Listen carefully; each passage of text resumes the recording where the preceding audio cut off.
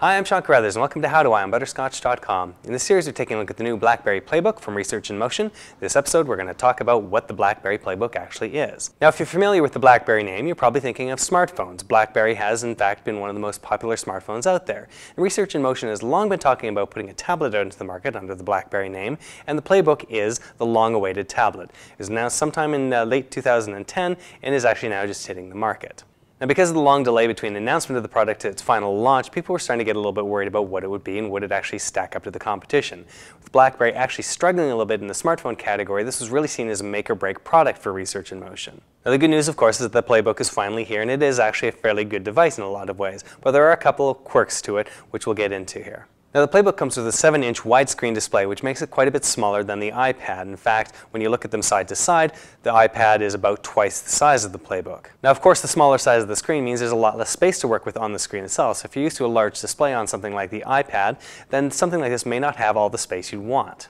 One really interesting feature about the Playbook, though, is that it doesn't actually have any buttons on the front for interacting with the display itself. It's just touching the display itself and touching the bezel around the outside.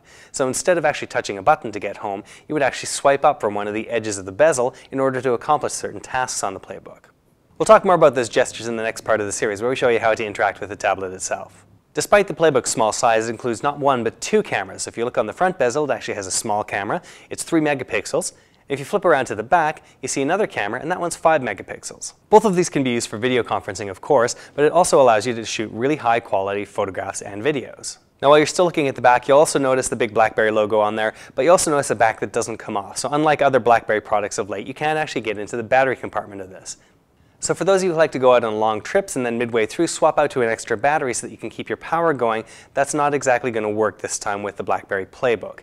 So along the top edge of the BlackBerry Playbook, you'll see a few controls, including the power switch for turning it on and off. You'll see a play control, volume control buttons, and you also see along the far edge a headphone jack. Along the bottom edge, you'll see 3 connectors here, one for micro USB to connect to power or to connect to a computer. You'll see a micro HDMI connector for connecting to a display. You also see another proprietary connector here for connecting to accessories like, for example, a dock. Along the bottom, you also see a note indicating how much memory is inside the BlackBerry Playbook. In this case, we have 16 gigabytes, but there's also versions in 32 and 64 gigabytes. Some of the features of the BlackBerry Playbook are buried inside the device itself. One of them is Wi-Fi, so you have the ability to connect to access points near you. One of the things that isn't included, however, is 3G wireless connectivity. This is a bit of a head-scratcher for a lot of people that are fans of BlackBerry and actually are used to the smartphones and their always-on connectivity. Now, what you do have inside is Bluetooth, which allows you to connect to another smartphone and then go out onto the internet using that connection on your smartphone. Now, when you open up the box for the BlackBerry Playbook, there's a few extra things inside. One of them is a USB connector for connecting to your computer and transferring your data back and forth. One of them is a charger, which actually connects to the wall and connects to the USB on the bottom of the BlackBerry Playbook to charge. And you also have a neoprene sleeve, which protects the screen and the back of the Playbook when it's not in use. So, for example, if you have it in a pocket or in a carrying case, this will keep it safe. Don't forget to check out the other parts in the series where we show you how to use the BlackBerry Playbook. You can see the show notes for this and the other parts in the series at butterscotch.com.